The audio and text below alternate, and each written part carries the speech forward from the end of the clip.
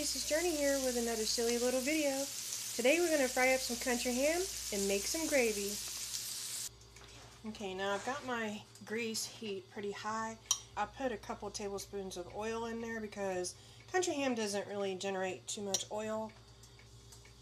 I'm going to add flour to that oil just so it kind of soaks it in a little bit. And you want to, I use my whisk because I find it a whole lot easier. So I'm going to whisk this around and get all the good drippings that are in the bottom of that all mixed in. We want to get all the lumps out, like mix that up. See some good drippings in there. So now I'm going to start adding my milk.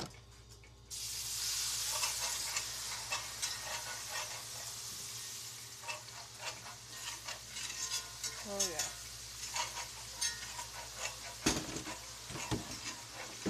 And you continually stir it because this heat is hot, and if you're not careful you can burn the gravy.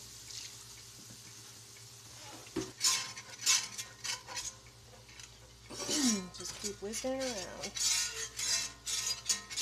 Make sure you get the outer edges. You want every little bit of goodness.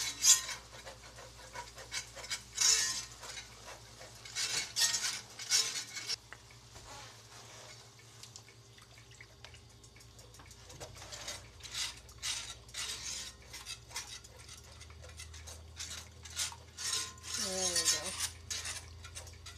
we go. Nice and smooth with all those drippings in there. This is going to be wonderful.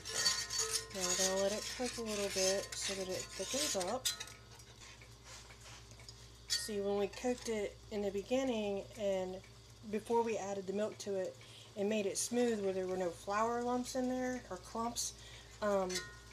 It makes the whole gravy a better process because once you get those clumps in there and then you start adding milk and those clumps aren't out, it's a clumpy mess. So you got to make sure that when you have your oil or grease or whatever in there and you add the flour to it, you need to make sure that's all smoothed out and no clumps before you start adding your milk to the gravy.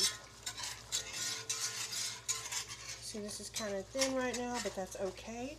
I'm going to reduce my heat and I'm going to let it just simmer a little bit because this will thicken up, but it'll be just like we like it.